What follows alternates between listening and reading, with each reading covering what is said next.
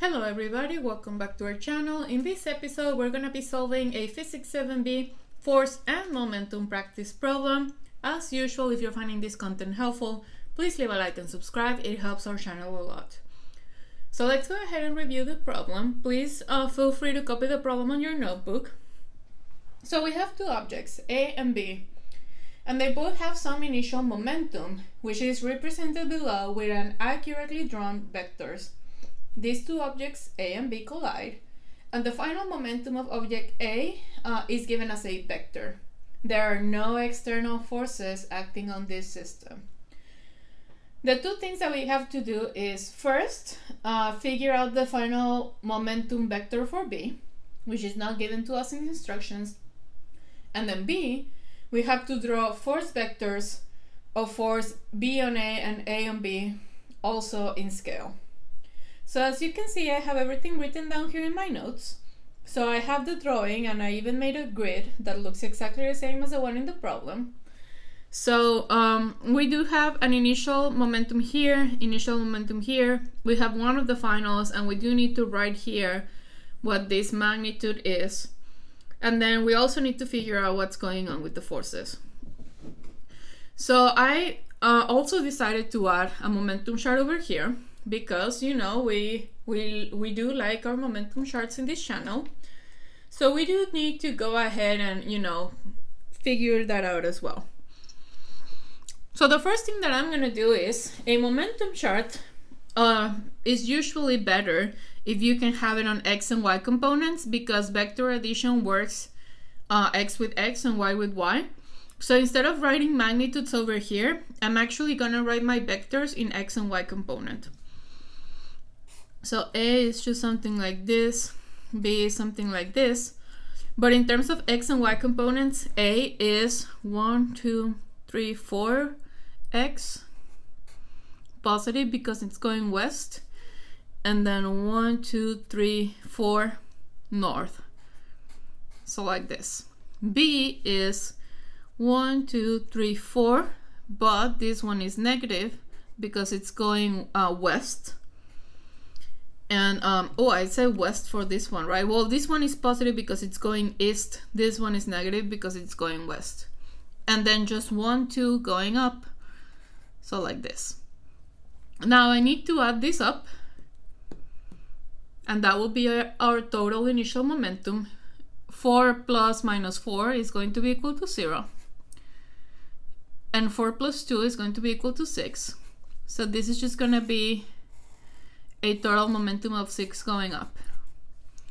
Now, the problem is very explicit in that there are no external forces.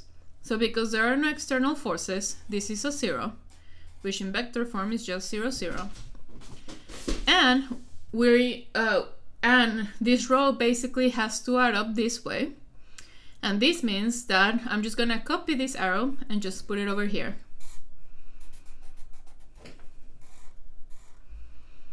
So this is also 0 and 6. Now we do have the final momentum of A. So the final momentum of A is 0 on X and just 1, 2 ticks going up like this. And from all of this information, we can figure out what the final momentum of B should be. So this plus this has to add up to 0. So 0 goes here. So that 0 plus 0 adds up to 0. And then 2 plus something has to be equal to 6. And that would be 2 plus positive 4. So this is going to be 0 and 4. And this is basically going to be our final answer for part A of this problem. So we just need to draw it. So we just need to start here and then just go 1, 2, 3, 4. So we just go 4. It's going up because it's positive, like this.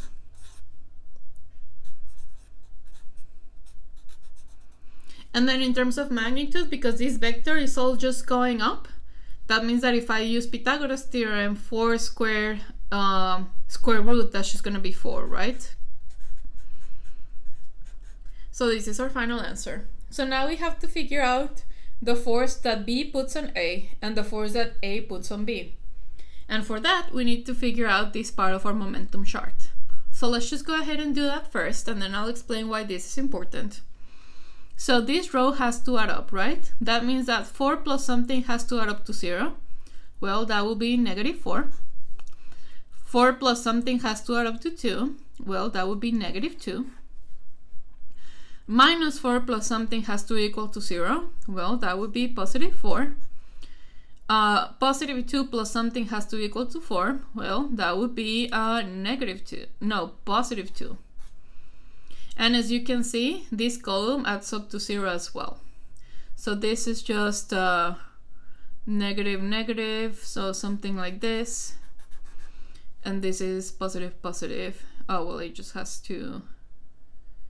Oh no, negative, negative. So negative, negative is a little bit to the south, a little bit to the west, and then a little bit north and a little bit east. There we go.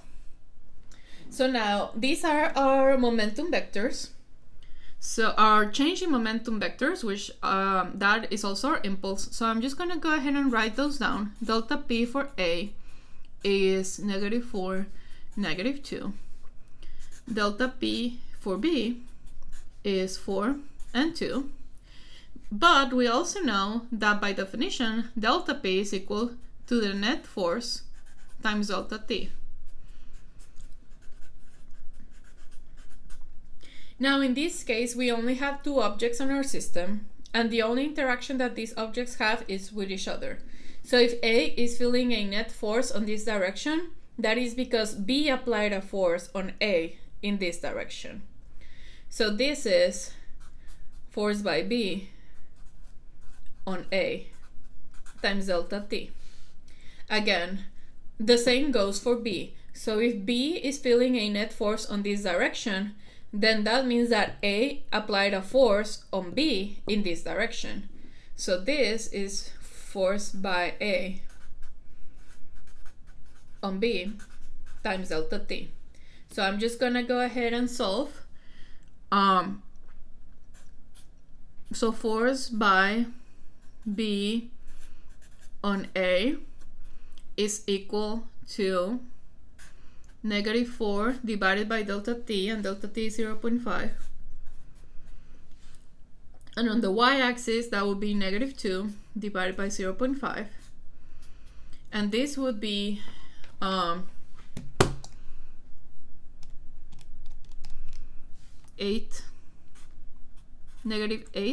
and -4 newtons. And force by A and B, that would be, well, it has to be equal and opposite because of Newton's law, so this is just 8 and 4 newtons. You can also do the exact same procedure and you will find that this is exactly the same. Okay, so the first thing that I have to do is write the magnitudes.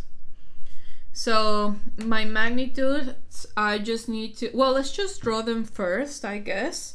So I really hope that I have enough space. Okay, B on A, I'm writing on red. So B on 8 is -8. I'm not gonna have enough space.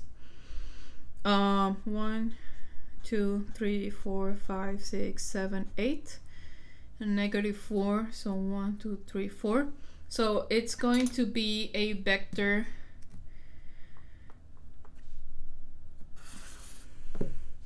that looks like this.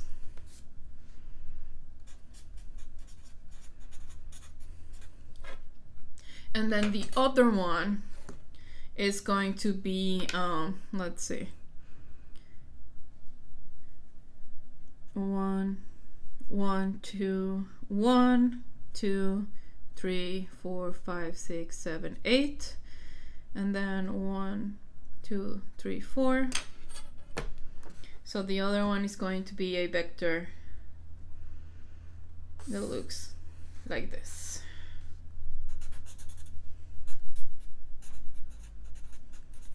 So this is the vector, but now we just need the magnitudes.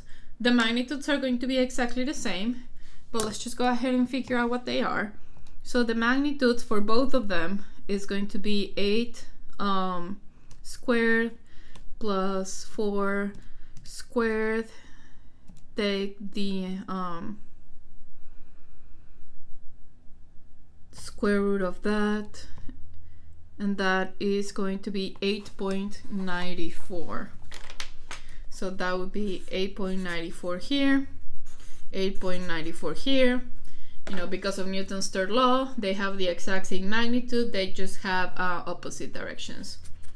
Well, I really hope that this problem was useful to you guys. If it was, please make sure to leave a like, it really helps a lot. And I will see you guys in our next video. Bye bye.